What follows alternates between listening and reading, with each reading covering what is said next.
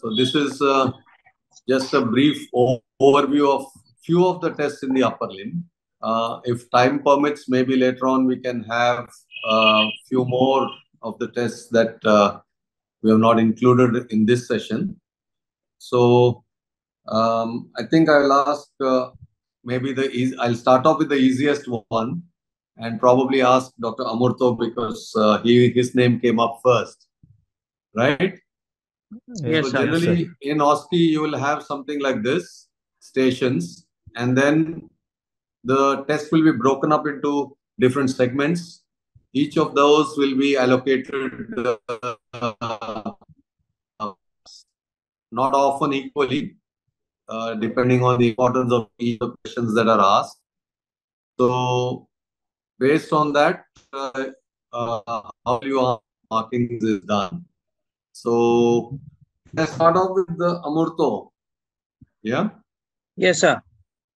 You can unmute and answer. Yeah. All the questions are there. Sir, name the test. Right? Yes, sir.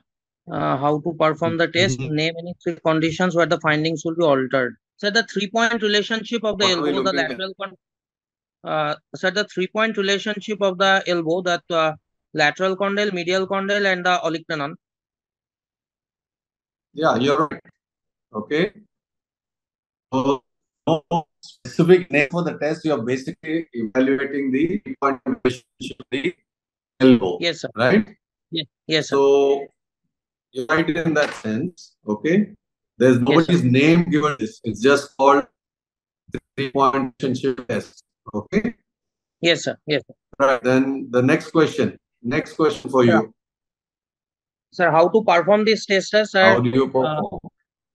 Yes, sir.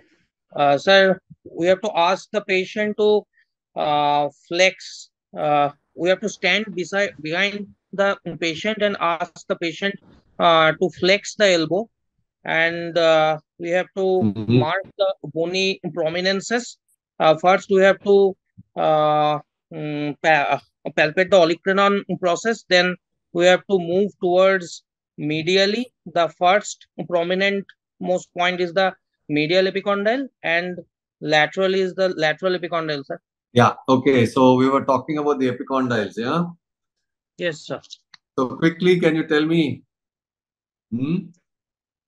Sir, first, sir, it is the olecranon process we have to palpate.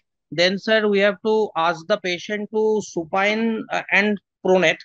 And if we move our fingers medially, we will get the medial epicondyle, the first bony point. Or else, sir, we can also come down from the humerus, the along the first bony point on the medial side, the medial epicondyle. Yeah, along the ridge on either side. That's more reliable than supinating and pronating you do for the radial head. That's for the lateral side, not on the medial side. Okay. Yes, sir.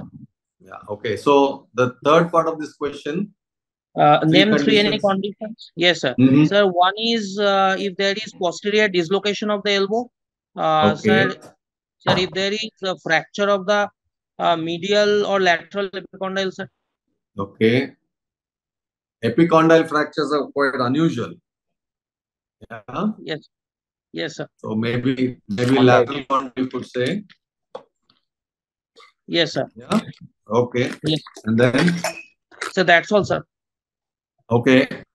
So maybe in an old child, an intercondylar fracture also, it can happen. Yeah. Yes.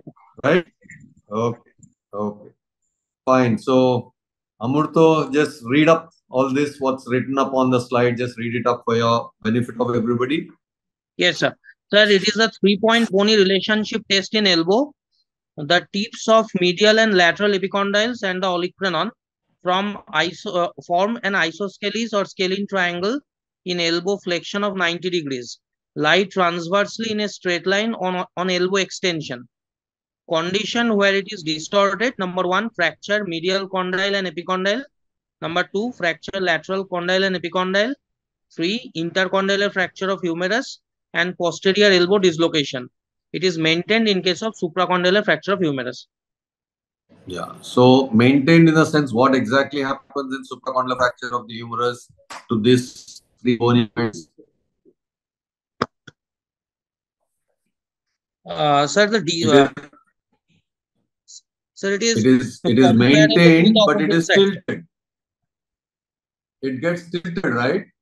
Yes, because sir. of the deformity. Yeah. Okay. Yes, sir. Okay. Good. Sir, which condition is tested? Thoracic outlet syndrome. Okay. Name any other two tests. You should acknowledge the same condition. Sir, one is Wright's test. Whose? Wright's test, sir. Anyone else? Dr. Ghosh? Sir, the patient abducts an arm 90 degree and flexes the elbow 90 degree, and then he clenches his fists for 3 minutes. That elicits the pain in thoracic outlet syndrome. Yeah. What is the name of that test? It's a Wright's test. Yeah. WRIGHT, Wright's test. That's done in the patient sitting, right? Yes, sir. Yes, sir. Done in the session sitting, sir. That's Roos test. Roos test. Yeah. Sorry, sir. I made a mistake, sir. Yes, so that's a Roos test. Okay. Yeah. That's a Roos test. And Wright test is also there, sir, where the arm is abducted. I think that is the arm is abducted, or hyperabduction is done, and the examiner stands behind the patient, and one arm is kept over the shoulder, and then we check for the radial pulse. Okay. Not very sure. Anyway, we'll just go through these tests. Okay. So you're right about that. Yeah. The upper limb tension tests of LV. Okay. So we'll see how it is done. Yeah. So Anubhav can read this just to get an idea. There is Adson's and then there is modified Adson's also. Okay. Sir, in Adson's test, scaling maneuver, indication is thoracic outlet syndrome at scaling. Seated, arms resting on the knees. Radial pulse is first palpated. Take a deep breath. Extend and turn the neck towards the affected side. Note any change in the pulse. Trying to pinch the subclavian artery by contracting the scalene. So that video that you saw was something similar to this, right? Yes, sir. The head is turned to the same side, yeah? Yes, sir. And in the other one? Modified Adson's test, indication is thoracic outlet syndrome at scaling. So what does A stand for? It's assessing thoracic outlet syndrome. That doesn't matter. It's thoracic outlet syndrome. It is same as above, except turning the neck away from the affected side. Yep. So basically, you have to turn the other side as you extend the elbow and ask him to take a deep breath and hold it. Yeah? Yes, sir. Right? Yeah. Okay. So the other test is the tension test of LV, upper limb tension test of LV. Okay? And read this, how it is done with the patient supine. Yeah? The shoulder is abducted, wrist supination and extension. Shoulder undergoes lateral rotation, elbow extension, and neck lateral flexion away or towards the test side. Yeah. So something similar, but done in supine position. Yeah. Something similar, except that the rotation may be much more here. You're almost rotating 90 degrees, isn't it? From the abducted position. Then again, you're extending the elbow and tilting the head to the opposite side. Yeah? So, maybe just to take a note of this, not a very commonly or routinely done test. Yeah?